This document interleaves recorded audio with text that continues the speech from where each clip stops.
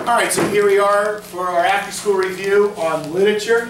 This is APUSH, and again, as I've said earlier, we're looking at the cultural aspects that are changing in America, how literature developed, how it developed in different time periods, and how it was reflective of the time periods that it was in.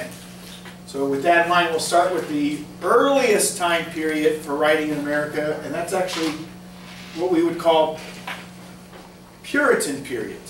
Right? The Puritan period. We may remember that there are no novels being written in America at this time period. There's no great short stories. But when the Puritans came to America, they came in the Great Migration starting in 1630.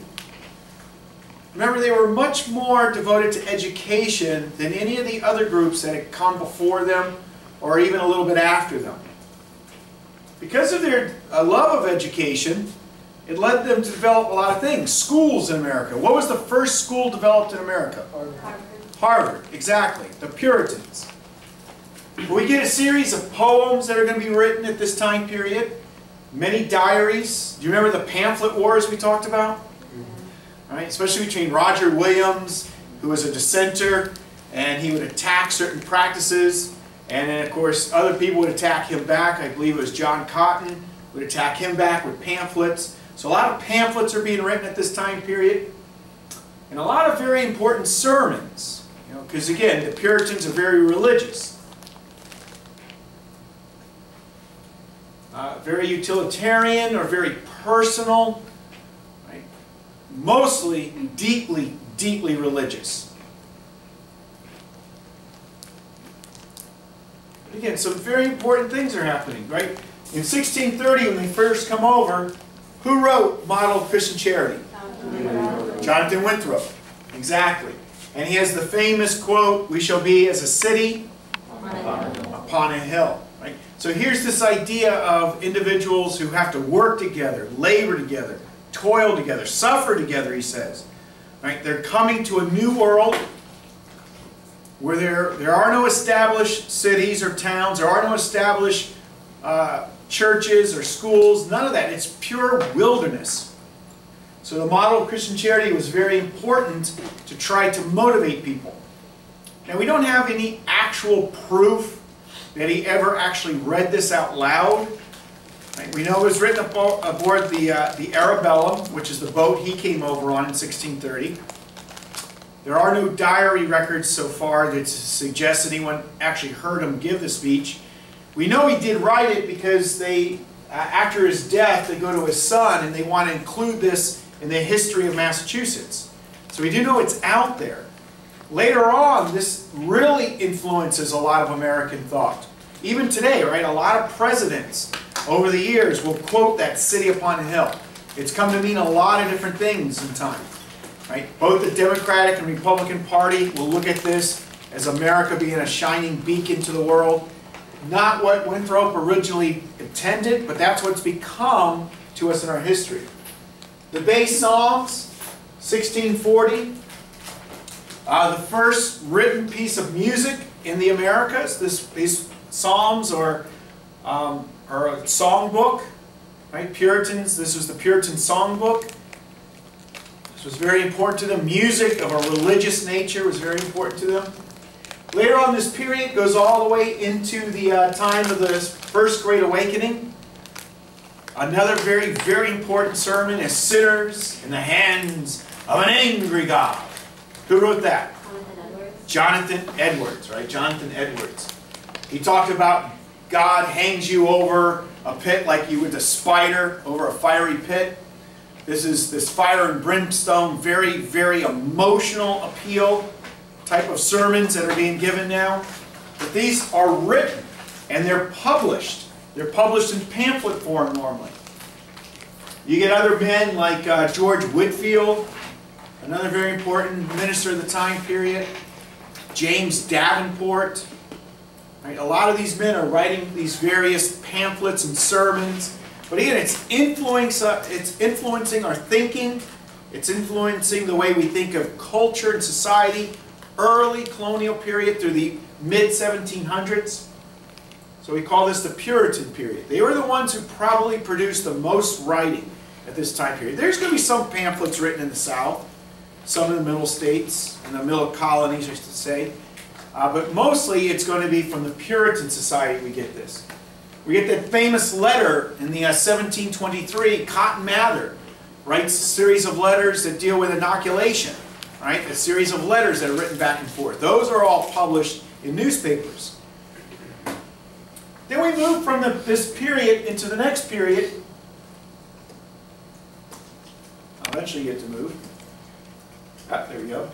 The Enlightenment period. The Enlightenment is happening in Europe, and it's influencing America. But writing is changing now. We're leaving the strictly religious arena of the Puritans and going more into this political, logical, scientific area of the Enlightenment. There are a lot of political thinkers in England. John Locke is one that will very much influence American thought. Thomas Hobbes. John Locke developed natural rights. Thomas Hobbes, the social contract.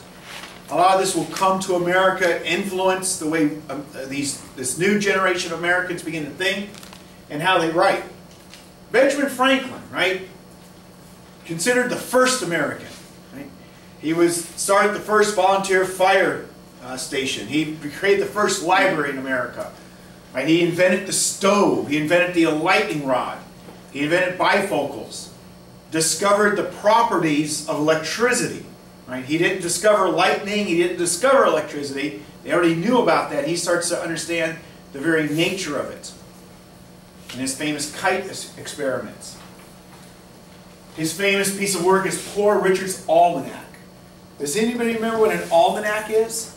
Like a calendar, book of knowledge. It's like a calendar, book of knowledge. It's like everything you need for the year. Who especially want almanacs?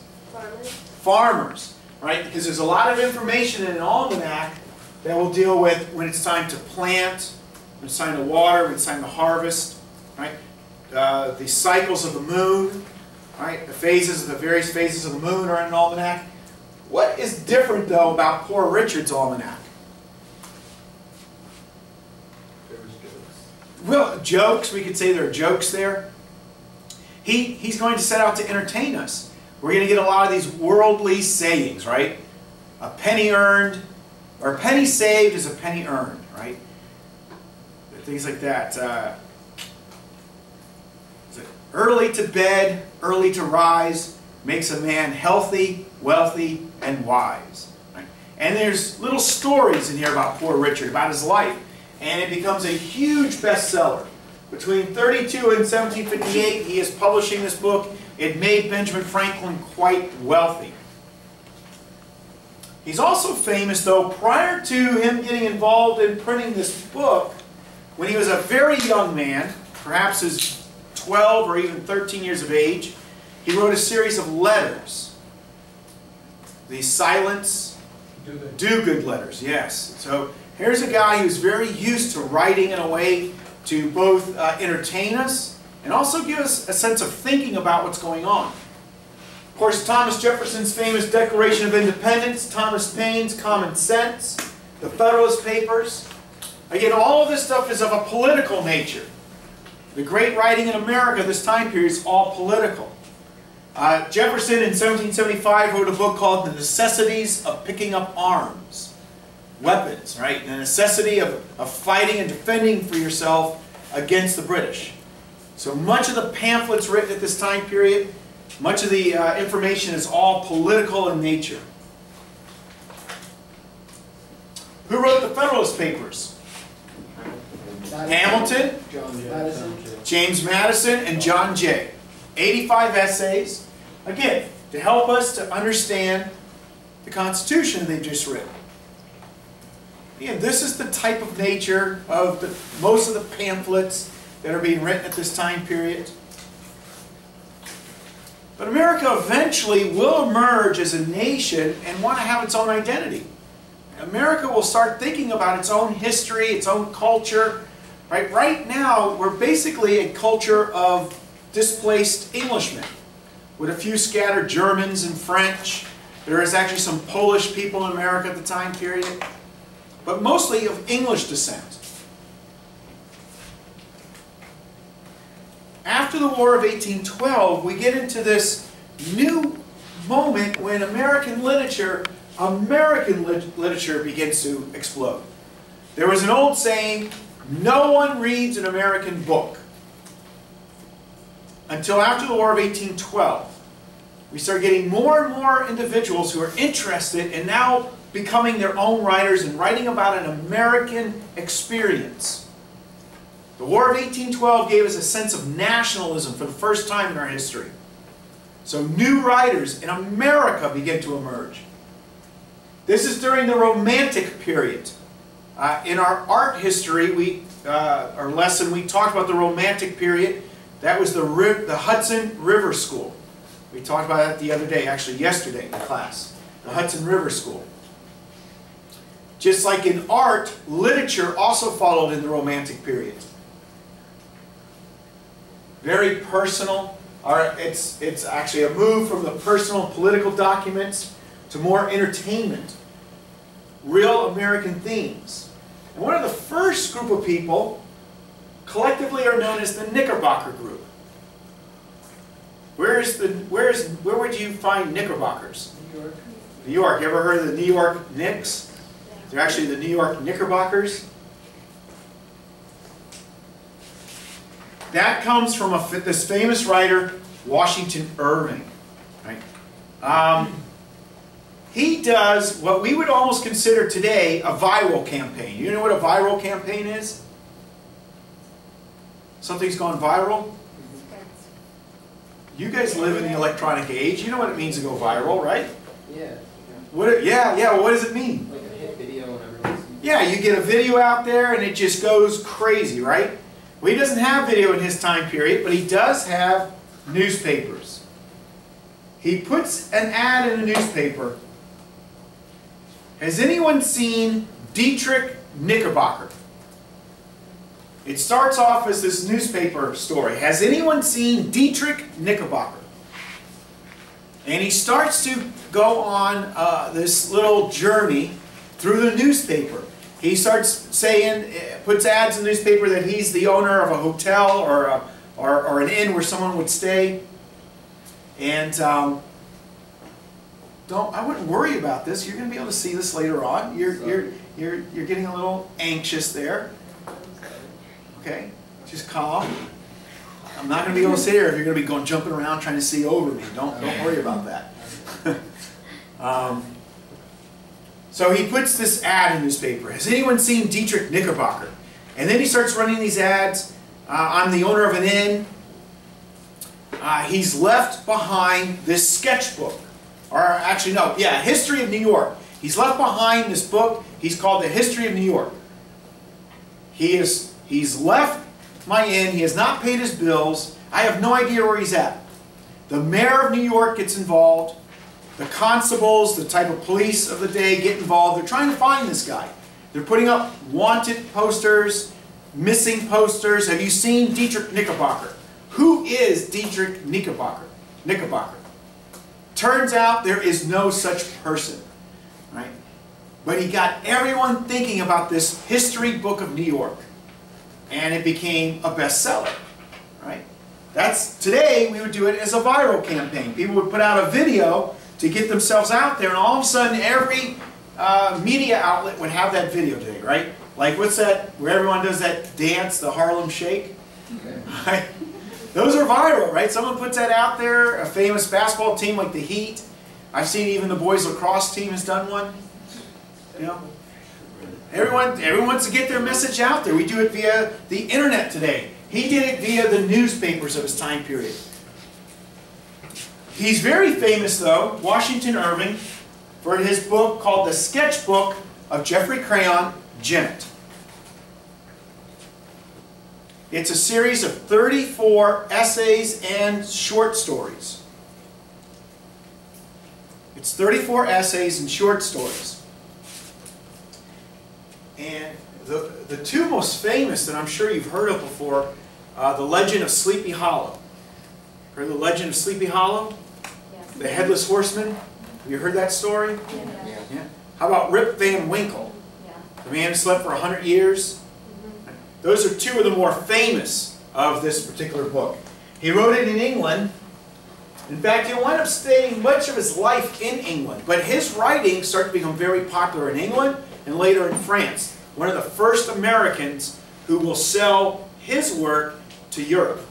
Right? This is the beginning of an American sense of writing. James Fenimore Cooper, another very popular guy. Also, very much like the other day we talked about the Hudson River School, that there's no such thing as an actual building where you go to school. The same thing with the Knickerbocker Group. There was no actual meeting of these people. They all come out of New York. And hence they start calling them collectively the Knickerbocker Group. And the two most famous are Washington Irving and James Fenimore Cooper. He was complaining to his wife one day that he could write a better book. He was reading these books and he wasn't happy with them. So his wife got tired of him saying, "Oh, I could write a better book." She said, "Well, then write a better book." And he wrote a series of books that are collectively known as the Leatherstocking Tales. They're books. These are actual books. He published his first in 1823. 1841 is when he published his last one. The most famous is Last of the Mohicans. Has anybody ever seen that movie or ever heard that movie? A few years ago it came out. Daniel Day-Lewis, who played Abraham Lincoln. Is it that movie? What's important here, and I want you to write this down, I want you to know this.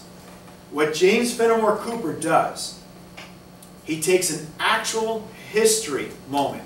He takes the French-Indian War.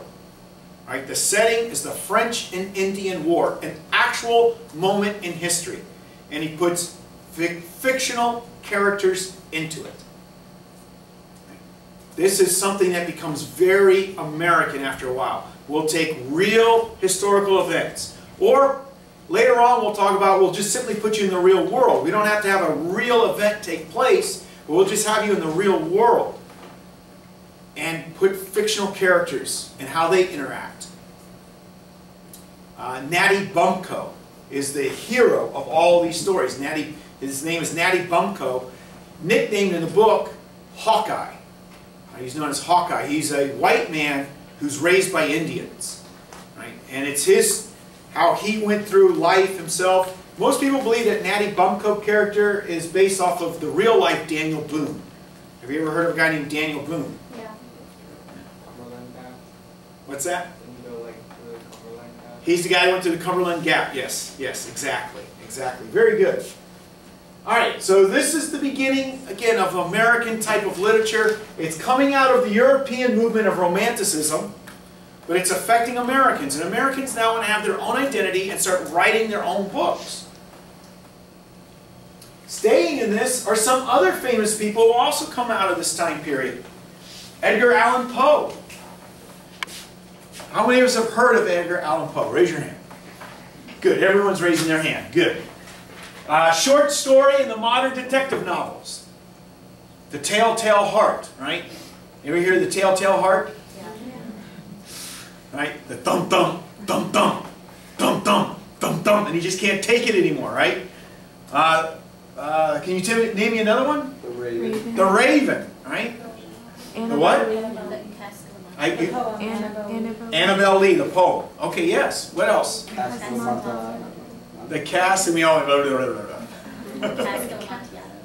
Cast of Montiago, right? Isn't there also something about the death? Mask of the Red Death. Mask of the Red Death, yes. It's been a long time since I've read Poe, but I used to like Poe a lot. Doesn't he have a story about the monkey's foot? Yeah. Yeah, right? They're also scary in nature sometimes, but there's a lot of detective work that goes on in here. Now, a guy like him, he's writing in this romantic era, but he's not interested in human goodness or social progress. He's interested in really this, this seedier side of life, if you will. Nathaniel Hawthorne, The Scarlet Letter. Have any of us had to read that yet in school, The Scarlet Letter? I read it for fun. You read it for fun? I don't know if they read that in school anymore. Nathaniel Hawthorne, The Scarlet Letter, is about the Puritan society. And you have this woman, she's a married woman, and she commits adultery. And the scarlet letter is an A. She has to wear an A on her clothing, right? So here he's writing about, and it's a made-up story. It's not a real story, but he's writing about what American society was like in the early goings of our history. Again, it's a way of kind of looking back at ourselves and judging our society in that situation through the eyes of strict Puritan religion. Right? We always use those expressions. You're very Puritan-like. You know, it's the Puritan work ethic, and he's writing about that. And then Herman Melville wrote a very famous book that a lot of people haven't heard of anymore. It's called Moby Dick. How many of us have heard of Moby Dick, the book? Oh, good, good, good. Call me Ishmael. That's how the book starts. And Ishmael is a guy who was on the boat that's no longer around, and it's about this captain, right? Captain Ahab, as he is so driven to find this one particular white whale, right? This one particular white whale. This is very important in early American history because this was a huge industry in America, whaling. Whaling was a big, big industry, and we relied so much on whale. Whale blubber, we got oil from it. Much of our early kerosene was derived from whale blubber. We ate it. We used this carcass for various materials. Whaling was a huge, huge industry in the United States. So this book, Moby Dick, would appeal to many, many people.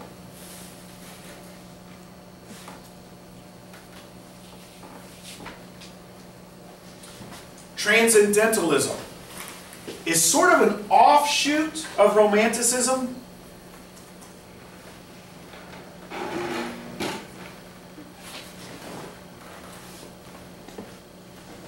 It's a pseudo-religious philosophy that develops here in mostly the Northeast area.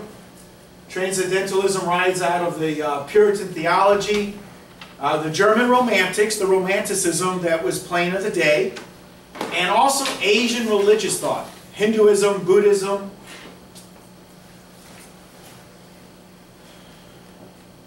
And it was like a spirituality, right? You know, people can either be religious, they attend a church service, or they can be spiritual and try to become like one with nature. And that's what Transcendentalism is sort of like. The idea that your conscience can transcend, right? It can move beyond your basic five senses. What are your five senses? Sight, smell, hearing, taste, touch. Right? We can transcend those things. Right? That's what Transcendentalism is about. We can experience real truth. Right? And the senses and logical reason are better guides to truth than just your five senses or just logical reasoning. Ralph Waldo Emerson is often considered one of the first leaders of this movement, a poet, a writer himself. Self-reliance, improvement, confidence, and freedom. But the guy who's the most famous is actually his disciple, Henry David Thoreau.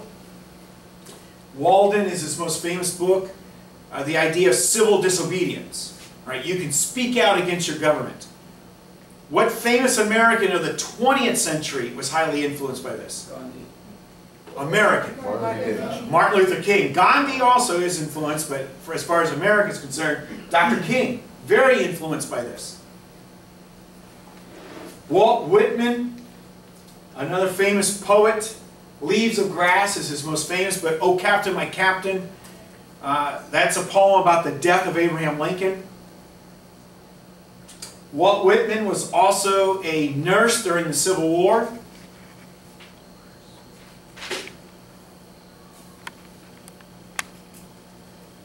Walk over here for a second. I'm thirsty.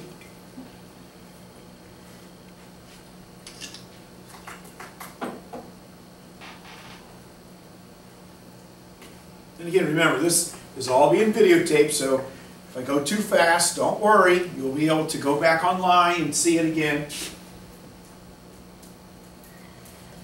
The realism period will now hit the United States. Look at the date, 1865. What do you remember about that date? Civil War. The Civil War is what? Over. Over. All right, it's come to an end. Did someone say started?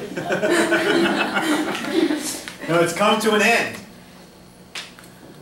Remember, what was the biggest thing that Americans, both North and South, collectively, mourned over? Death. Death on one of the largest scales Americans had ever known, right? 620,000 plus deaths in the war, plus unknown number of civilians who also died. The number could easily be up to 1 million individuals. So we come out of that era of the Civil War. People don't want to be romanticizing about the past. Right? People are becoming more and more logical. They want realism in their life. They want to get away from that sentimentality. They want to hear stories that appeal to them now. No one did it better than Mark Twain. Mark Twain is probably the one guy who typifies this period in America. Now, realism, again, it's in Europe. In fact, it starts in Europe, but it's something that's very important to America. He wrote in the plain speak of the people, which oftentimes made his characters seem very illiterate. And he wrote about subjects, that were very satirical, but very to the point. Right? Huckleberry Finn, Tom Sawyer. Right? These are young men who often get themselves in these adventures, but they're also getting in a lot of trouble.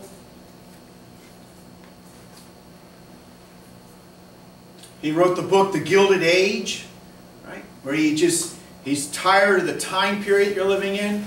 Everything looks like it's so nice, but underneath it's really quite corrupt. I always find it interesting with someone like Kate Choplin. Every now and again, you've got someone who comes along that is never really appreciated in their lifetime. And that's Kate Choplin's The Awakening. A lot of social taboos in this book.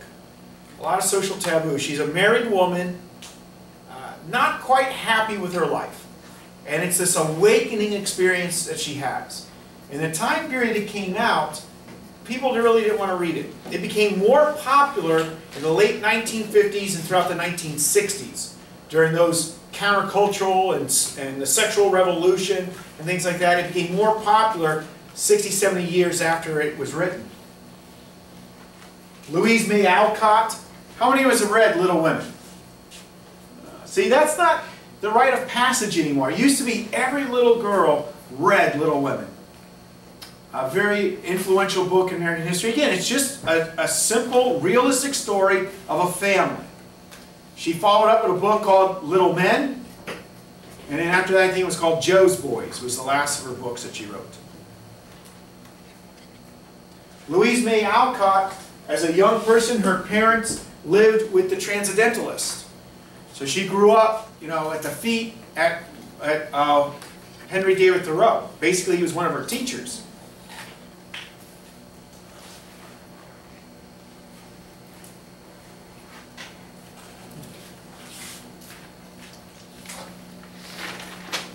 By the turn of the century, we're going into the progressive era now. And we're getting to this thing called naturalism, which is an outgrowth of realism. Here are the novelists of the 19th and the early decades of the 20th, right? Instead of simply telling realistic stories, they also like to put people in these very sad, terrible predicaments. And really kind of show that life can be harsh, but you can also overcome things. Stephen Crane's The Red Badge of Courage. He's writing about a young man in the Civil War who is a coward at first and runs away. Your Red Badge of Courage is standing and getting shot. Right? And he comes back to realize that. And he overcomes his own sense of fear. You got Jack London in The Call of the Wild. Every young boy wanted to read that. Teenage angst of the Gilded Age, early progressive era. Just kind of running away. Getting away from your sad existence and going to Alaska and run with the wolves. And Upton Sinclair writes The Jungle in this period. Right? Remember The Jungle. people are falling in your hamburgers. You're eating a hamburger and you're like, that's kind of crunchy. Oh, that's a toenail. Remember, people read The Jungle. They didn't get the idea they were supposed to feel sorry for the workers. They got sorry for what? Themselves. They were eating contaminated meat. You never knew what actually was in a hot dog. We still don't know always what's in a hot dog, do we? You're kind of taking a risk. Why does it plump when you cook it? What's that? Caused Roosevelt to pass The Pure Food and Drug and Meat Inspection Acts. Okay. Eventually come out of that, yes.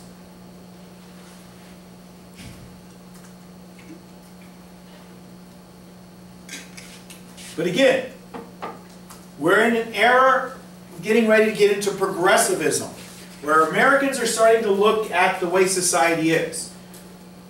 A lot of immigrants are coming to America. We also know we could throw in Jacob Riss's How the Other Half Lived, 1890. Right? He's looking at, that's a photograph book. He's thinking about how immigrants have to live in horrible conditions in these giant urban cities. Americans are starting to get a little bit concerned about this. They're getting concerned at democracy. The new immigrants are coming, they have no experience in democracy. They don't know how to vote. They're coming from dictatorships, actually they're coming from monarchies, the old monarchies, and they're coming from places that America doesn't even know even exist. And so there's a sense of, well, what's going to happen to democracy in this country? So this idea of the hapless human as a victim, right, that plays well with these types of books. Because Americans aren't sure at the turn of the century what's really going to happen. As we get closer and closer towards World War I, right, and then when World War I outbreaks, it becomes kind of even more so. This idea, is the whole world going to consume itself? Literature will change, and literature will change after World War I especially. We get the lost generation of writers come on to play.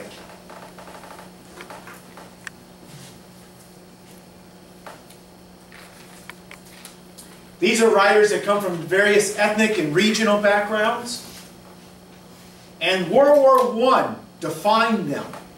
Right? They saw either the death or they saw the hypocrisy of society. All these great societies that were willing to decay and destroy themselves in the war.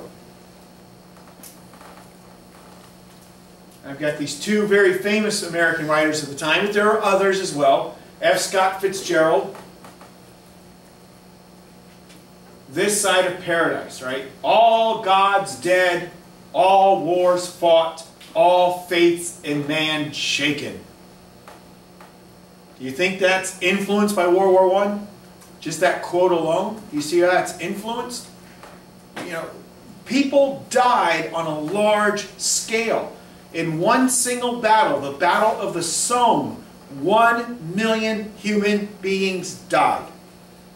These writers are going to reflect this type of apathy and a sense of helplessness and hopelessness that they feel. The Great Gatsby, right? There's a movie coming out now, right? The Great Gatsby, right? The glamour and cruelty that we see in society.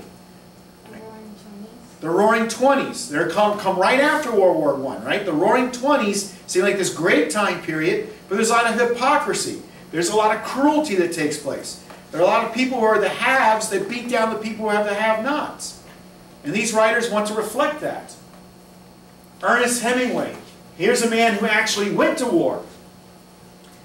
He went and saw what war was like firsthand. So his writing is very influenced by the war. He saw the propaganda of patriotism at the time period. Every nation wanted to say they were better than the other nation. That's nationalism. So they were so willing to kill each other.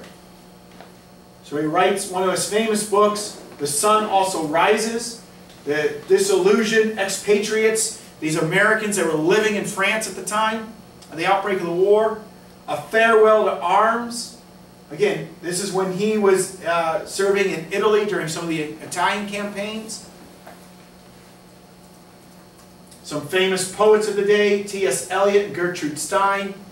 Also, a lot of their poetry is also reflective of this time period, the 1920s. It's supposed to be this great roaring decade. But all these writers are saying, look at what we just done to ourselves. How do we heal those scars of the war?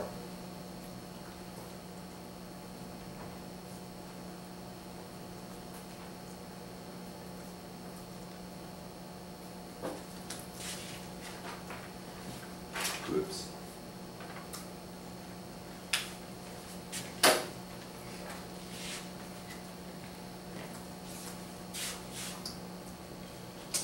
Regionalism. Regionalism is something that becomes very important to American writers once we get past into the 20s, 30s, and 40s. This idea of writing about places that you're from. Making your novels more regional. I'm from Oklahoma. I'm going to write about Oklahoma. Men like William Faulkner, The Sound and the Fury, and As I Lie Dying. Again, he's from the South. His themes are about the South. You got a Sinclair Lewis. He's a chronicler of Midwestern life. Main Street and Babbitt are two very famous, important books in history, again, about that life out in the West.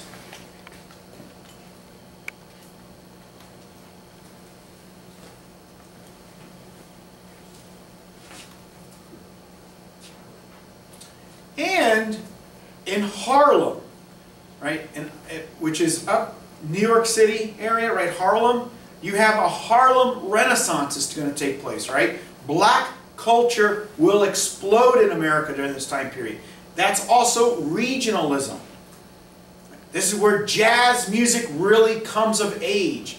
There are writers like Langston Hughes. He's a writer. He's going to write about his experiences as a black man out of Harlem. A huge cultural explosion for black America, which will influence white teenagers all the way through the rock and roll era.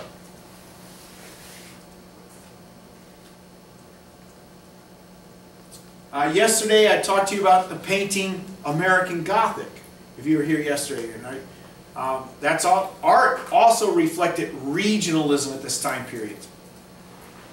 What is America going through in the late 20s and throughout the 30s? The Great Depression. Right? People are going through the Great Depression. You think a lot of people want to travel during this time period? Go on vacations? No. So regionalism, the idea of where you're from. So a lot of people are basically in the 30s and 40s sort of trapped in their existence. Art reflects life. Right? So this is why regionalism became very popular 20s and especially in the 30s and even into the 40s.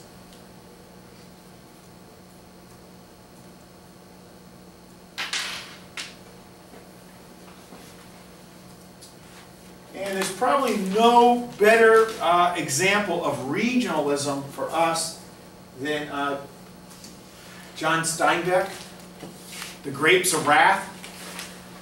How many of us have read The Grapes of Wrath? Have you had to read that in school yet? Are they having you read that anymore? Have you heard of The Grapes of Wrath? Of Mice and Men? Of Mice and Men? Same author, right? Again, not only is the Depression happening, but what else is happening? Drought. What? Drought. The Dust Bowl. The Dust Bowl. The Dust Bowl. So regionalism, right? He's going to write about these Okies from Oklahoma and their struggles that they have. Should they go to California or not? Many Okies are leaving and going to California to pick peas. Is that the better life, or should they stick it out? Should they hope that eventually the Dust Bowl will end, rain will come, and better days are ahead, or should they go too? The struggle of the human mind and heart and soul is taking place in The Grapes of Wrath. Of Mice and Men, they're migrants trying to find work. And you got the two guys, you know, one's trying to take care of the other, right? George and Lenny, right? Poor George. He gets to look at the rabbits.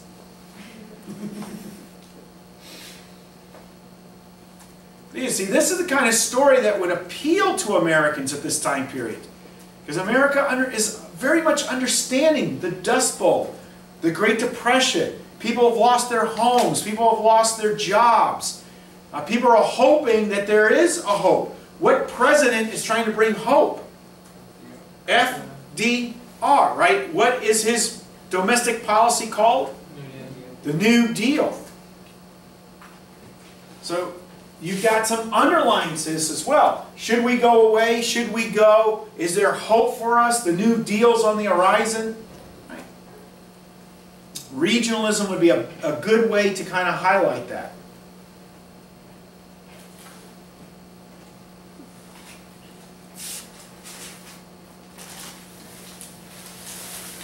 After you get out of World War II, another new mindset was going to switch in America.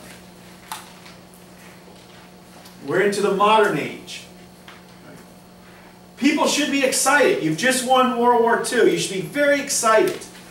But writers always kind of look at things a little bit different.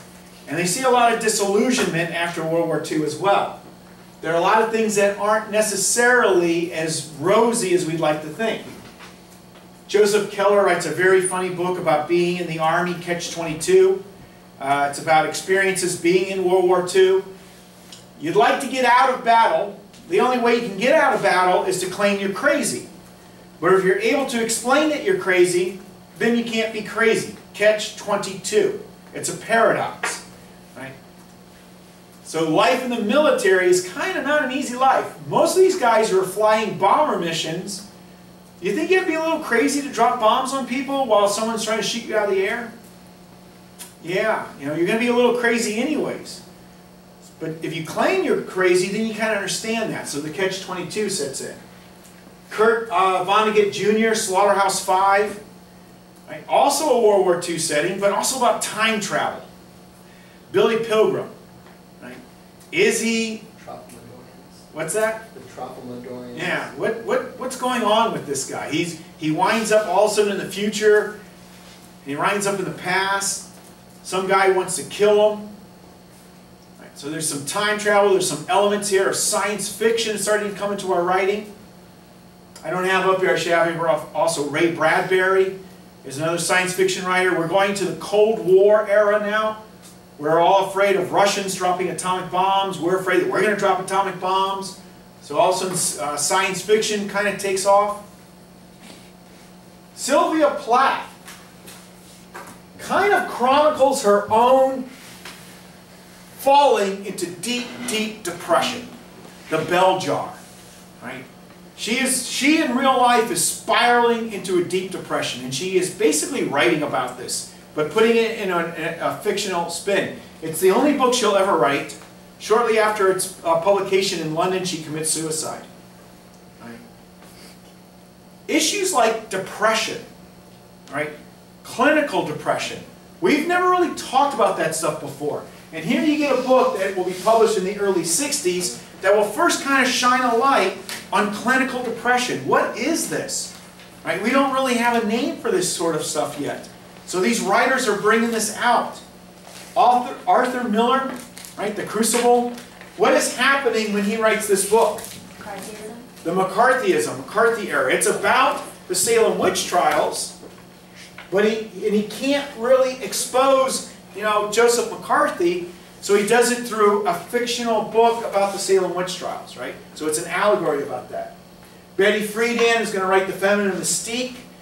Right? The problem that has no name. What is wrong when all we're trying to do is simply get married and then lose our identity in our husbands? Right? The Feminine Mystique. This begins the feminist movements in America. And like the beginning of teenage rebellion with J.D. Salinger's Catcher in the Rye. Again, the only book he ever wrote, then he went into seclusion. Catcher in the Rye. Has anybody ever read that book? Few of you. That's an interesting read. It originally, when this book was originally, when he originally wrote it and had it published, it was only for adults. These are very adult themes, what happens to this young man who runs away. But it has now become very important for teenagers to read. It's the beginning of teenage rebellion, Catcher in the Rye. Again, very new kinds of themes. Today, in our modern world, who knows what we're living in. There's Gothic writing, there's fantasy writing, there's romance, there's Twilight, there's Harry Potter, right?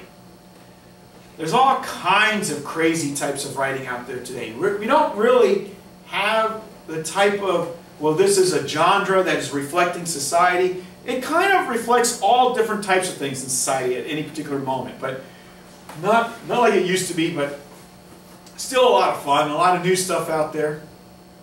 All right, ladies and gentlemen, I appreciate you coming, and that is now the end of our lesson on literature. We're going to applaud